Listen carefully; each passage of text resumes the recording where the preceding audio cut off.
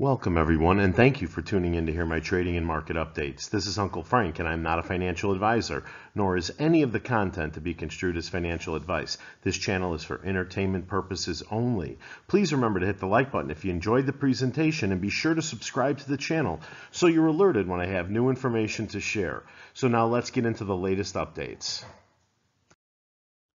Hey, welcome back everyone. We're going to kick this off with a quick look back on last week's action and then a look forward to plan for the coming week with this review from Wall Street Breakfast. After posting its worst weekly performance in over a year last Friday, the S&P 500 rebounded this week to score its best performance since October of 2023. The rise was primarily driven by a surge in tech stocks and other growth sectors, anchored by favorably received quarterly reports from Tesla, Microsoft, and Alphabet. However, aside from earnings, market participants received a bit of a reality check in the form of economic data on GDP and core PCE that pointed to stalling growth and sticky inflation.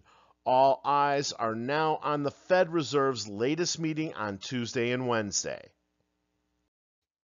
U.S. GDP growth cooled in quarter one to its slowest pace in 2 years, but PCE inflation in the quarter came in hotter, unnerving investors and raising stagflation fears. However, the stock market reacted more positively on Friday when the core PCE price index, that's the Fed's preferred inflation gauge, rose 0.3% month over month in March, matching expectations. Now, if you've never lived through a period of stagflation, it sucks. It's defined as an economic cycle characterized by slow growth, a high unemployment rate, and high inflation. Now, it last occurred in the 70s when conditions were far worse than today. In 75, for example, inflation topped 10%, while the unemployment rate peaked at 9%, right? But this is the concern, is that growth is slowing, right? Unemployment could rise, and inflation is more stubborn than they predicted.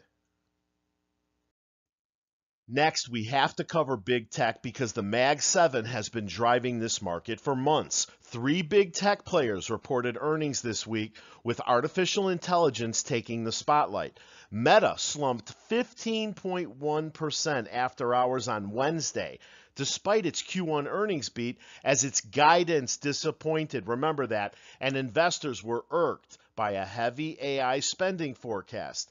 Now, Google and Microsoft convinced investors that their huge AI bets are already paying off. Alphabet surged by double digits after hours on Thursday after its Q1 results easily cleared estimates driven by search strength.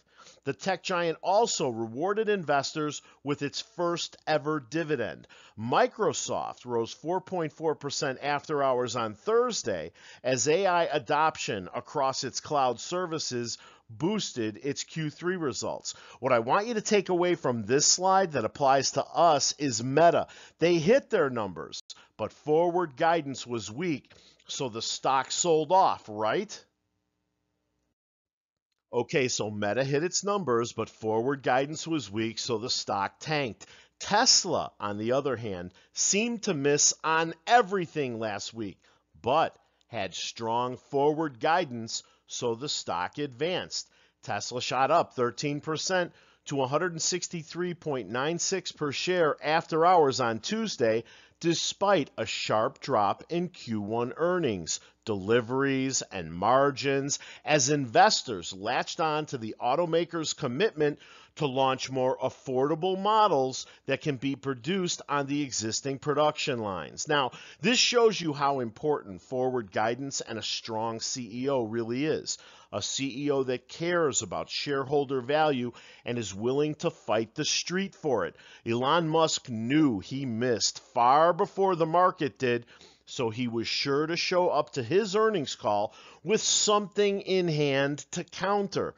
Now compare that to Adam Aron and our last fourth quarter.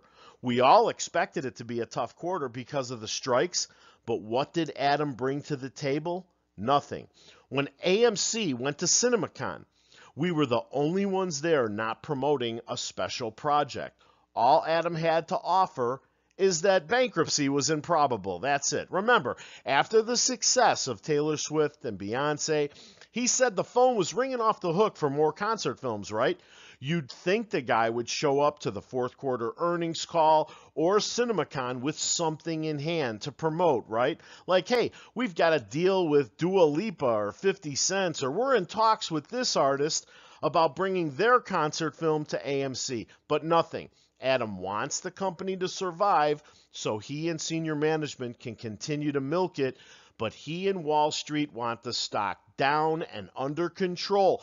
This has been Adam's MO since the very first rally he killed when the stock was mooning. Shit, Tesla is laying off nearly 700 employees at its Nevada plant, and the stock still held its rally. Don't believe me? Think I'm being unfair? Picking on this fat, degenerate CEO that has killed more rallies than I care to remember? Let's compare headlines. Tesla soars 13.1% after hours on affordable EV promise, on just a promise. All right, now let's look at ours. Adam Aron brushes off box office woes. It's inconceivable that AMC would file for Chapter 11. Well, thanks. AMC CEO predicts movie theaters will be roaring in 2025. Okay, so next year. AMC Entertainment paid CEO Aron $25.4 million in 2023, a gain of 7.2%, right? There's nothing exciting to say about retail popcorn or a new concert film. Just, next year looks great. I wish you Adam Aron fanboys would invest the same amount of effort in getting rid of this distressed credit private equity CEO in replacing him with a real CEO. Maybe we would see some headlines like this for a change. Boeing shares leap as it unveils CEO exit, major leadership changes. Or how about this one? BP investors send shares soaring as new CEO woos them with buyback boost. Boku Incorporated soars high with 26% revenue boost amid CEO's exit. And from Barron's, Gap stock soars as new CEO makes strong start. Keep making excuses for him to cover up the fact that he robbed you. We're down 99% off of our all-time highs. We pay this clown 4 times what the CEO of Cinemark is paid. Keep making excuses for him. Maybe if he shoves another reverse split down your throat, you'll finally agree we need a change of leadership at AMC if we're ever going to effectively address our debt issues going forward.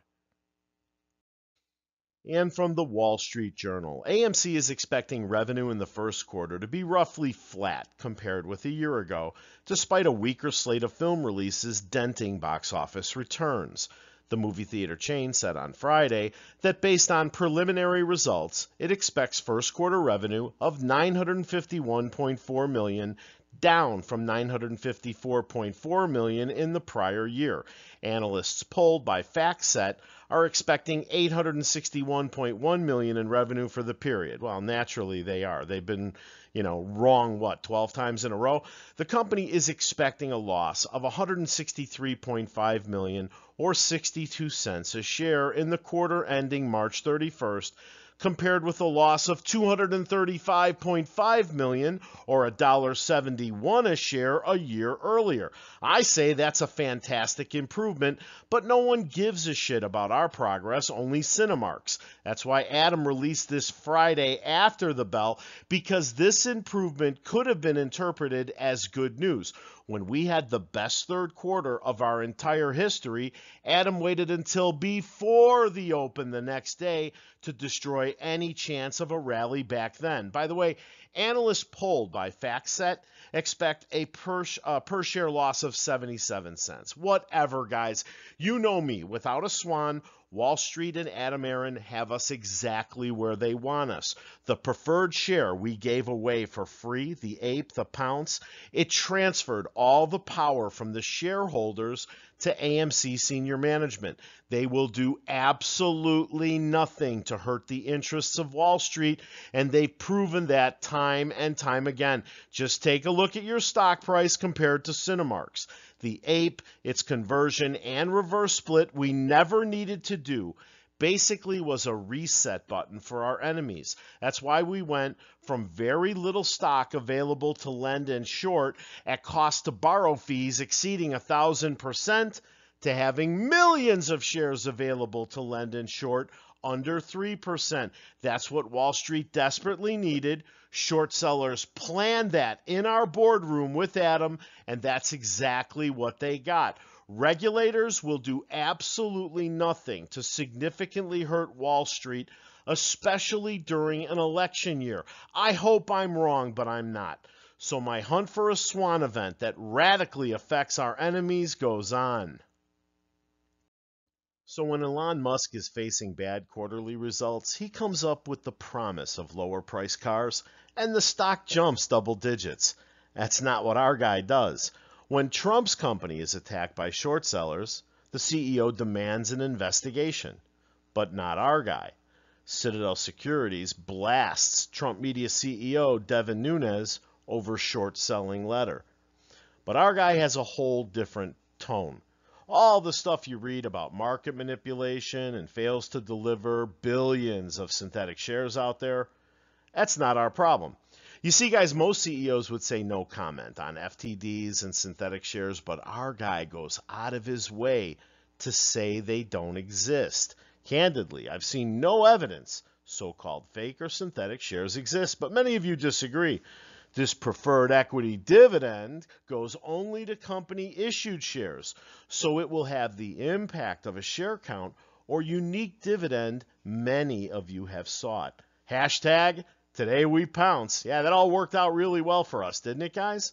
In 2023, securities lenders made more money lending out AMC than any other security in the world. In my opinion, that's statistically impossible without the existence of synthetic shares. But has Adam or our CFO ever even mentioned that? Of course not. Do you think Trump's lawyers would have? Of course they would. But that's how Adam got you to go along with giving APE away for free as a dividend instead of selling it in a normal preferred share offering. It's all in the minutes and the Allegheny emails. You just have to read them for yourself. He knew we desperately wanted a share count to expose the synthetics and the real short positions. So he added that to his sales pitch, and it worked. Now, guys, this is what a typical preferred share offering looks like. This one is from Prospect Capital. Let's read the overview. Founded in 2004, Prospect Capital is a $7.9 billion company. By the way, did you know AMC's market cap once exceeded $27 billion? Anyway, they're a leading provider of private debt and private equity to middle market companies in the United States. The offering is titled Prospect Capital Convertible Preferred Stock Offering. Just like the APE, right? It's convertible into common and it's a preferred share. Offering price, $25 per share. Offering size, $1.8 billion. So, Uncle Frank, are you saying we could have sold APE like this instead of giving it away for free or at a penny as a dividend and raise billions? Yes, I am. And I think the apes and institutions would have gobbled it up. It wouldn't have looked exactly like this one, so all the critics out there, relax. But this was an alternative, and Adam went the other way, the way Wall Street shorts needed him to. And short sellers of AMC, like Citigroup, our chief investment banker, planned it for him in our own boardroom, and Adam Aron and Philip Lader of Morgan Stanley signed off on it. Just read the emails and the board minutes from the Allegheny case for yourself. Wall Street needed real AMC shares, and we weren't selling any, and they needed them cheap. So by converting APE to common, those shares went from being like securities to real locates. Now, guys, we have a lot of technical and fundamental experts in our community, but this is investment banking. That's why Boss Blunts and Little Bigums and Phil For Real and several others are always confused and frustrated by the fact that every time Adam does anything, the stock gets pounded even lower. If you didn't know we could have sold Ape instead of giving it away for free as a dividend, you can't see Adam for what he really is, a distressed credit private equity executive. He is with them, not us. Do you get it now, or are you waiting for the next reverse split like they did to Mullen before you believe it? Do you know how he got everyone to go for it? Because they thought it would act like a share count. And if that didn't work, the CUSIP change on the conversion would catch them. That's right. He manipulated us with tweets, clever hashtags, and free NFTs. Not only did he screw us with Ape, the preferred share, he named it after us, the final insult to injury. All right, let's get to the fun stuff. Republic First Bank officially collapses, seized by regulators. U.S. regulators have seized Republic First Bancorp and agreed to sell it to Fulton Bank, the FDIC said on Friday, underscoring the challenges facing regional banks a year after the collapse of three peers. The Philadelphia-based bank, which had abandoned funding talks with a group of investors, was seized by the Pennsylvania Department of Banking and Securities. The FDIC, appointed as a receiver, said Fulton Bank, a unit of Fulton Financial Corp., will assume substantially all deposits and purchase all the assets of Republic Bank to protect depositors. Pretty slick putting this out after the bell on Friday evening, wasn't it? Did you think we really wouldn't notice? And more from Swan Watch. Last 24 hours, BRICS. China expects major economic growth after ditching U.S. dollar. And then from the Daily Hodl. China dumps $74 billion in U.S. treasuries in 1 year as two BRIC nations say they've abandoned the dollar in mutual trade. Now, we heard this from the Treasury Department and the crypto guys, but not seeing this on CNBC or Yahoo Finance. And from yesterday, commercial real estate loan risk getting worse by the day. This is like a slow motion train wreck. We continue to see more troubling news about commercial real estate loans. We have been warning about this ticking time bomb on bank balance sheets for 2 years now. Well, apes have been warning about unrealized losses and securities sold yet not purchased for 3 years now. You have to engage in due diligence regarding the banks that house your hard-earned money to make sure you are not caught during a banking crisis. If you listen closely, guys, Wall Street, especially the prime brokers, will tell you exactly what they want. Not always the truth, not what's best for the markets or retail, but what's best for them and their biggest clients, the hedgies. Bank of America lays out the exact scenario that could finally pop the stock market's AI bubble. Now, B of A, that's Kenny's prime broker. That's one of his biggest lenders. You have to pay attention. Bank of America says the ongoing anything but bonds bull market has led to a very top-heavy stock market. The firm is watching real 10-year yields and credit spreads for signals of when that AI-led rally could end. B of A says higher yields and tighter spreads could sound recession alarms and spur a stock sell-off. Bank of America has coined a phrase for what's going on in markets right now, calling it an anything but bonds bull run. Can you hear what they want, guys? Their clients are short big tech. They want it down, and they want the broader market down with it. They may even be accumulating bonds as yields are up and bond prices are down, anticipating this AI bubble. Okay, guys, now let's review what economic releases and events are coming up so we can mark up the calendar. Here's the big one. Fed Reserve holds rates steady. Uncle Sam unveils stimulus plans.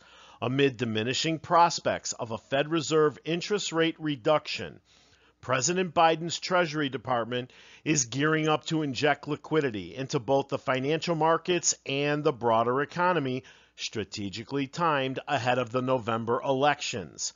Following the substantial influx of tax payments on April 15th, Janet Yellen's Treasury is poised to deploy a portion of these funds into the financial system. Estimates by Wall Street strategists suggest that this injection could amount to as much as $200 billion, a move intended to bolster market liquidity and stimulate economic activity.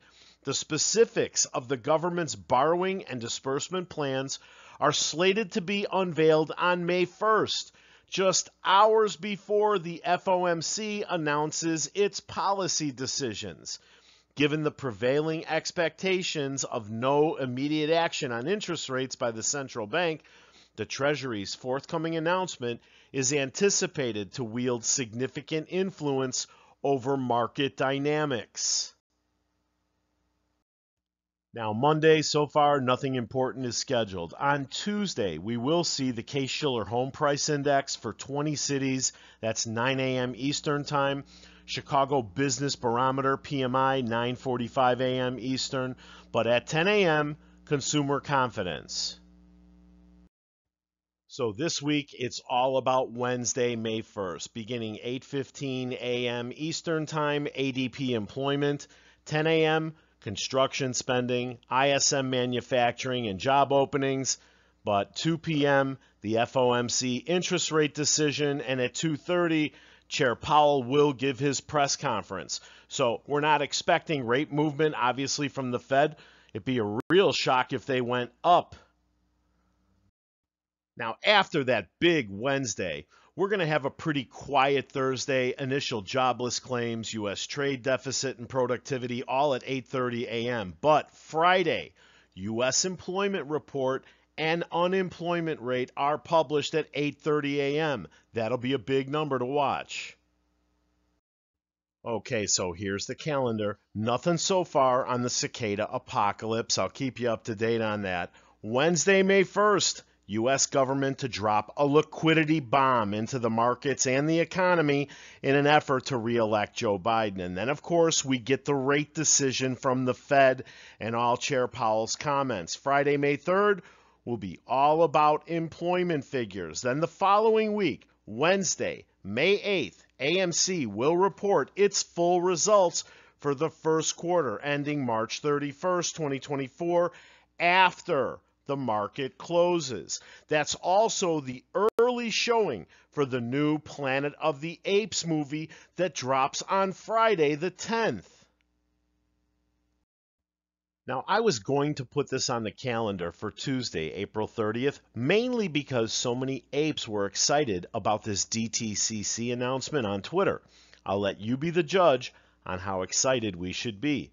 The DTCC, a financial services company that provides clearing and settlement services for the financial markets, stated that it will not allocate any collateral to exchange-traded funds with exposure to Bitcoin or cryptocurrencies and will not extend loans against them. The company's announcement states that effective April 30th, the DTCC will implement changes to collateral values for specific securities during its annual line of credit facility renewal, potentially affecting position values in the collateral monitor.